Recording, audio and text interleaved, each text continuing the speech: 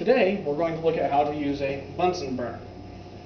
This here is a Bunsen burner. It's a basic tube that's hooked up to the gas port here.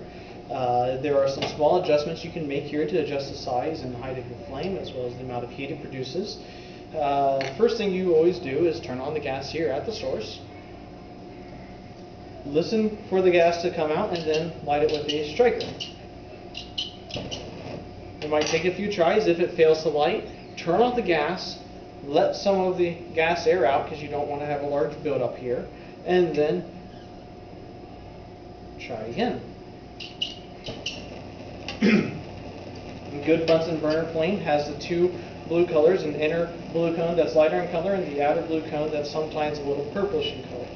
Most Bunsen burners have at least the ability to turn here so that you can adjust the amount of oxygen going to the flame by changing the gap down here. Some also have a valve for controlling the gas, although technically they go by a different name and go like that. If your Bunsen burner goes out, relight it immediately or turn off the gas and relight it as you normally would. It's best to use a striker and not a lighter, a striker or a match I should say, and not a lighter to light the Bunsen burner, just because it's that many less flammable objects or fuel sources around it when it does light up so this happen. If the Bunsen burner roars, do your best to adjust the volume of it.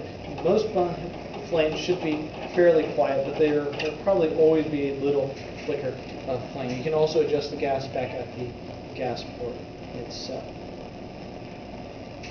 You'll be doing a lab shortly then to see which part of the flame is actually hottest and the best to heat with and get you used to using and lighting a Bunsen burner.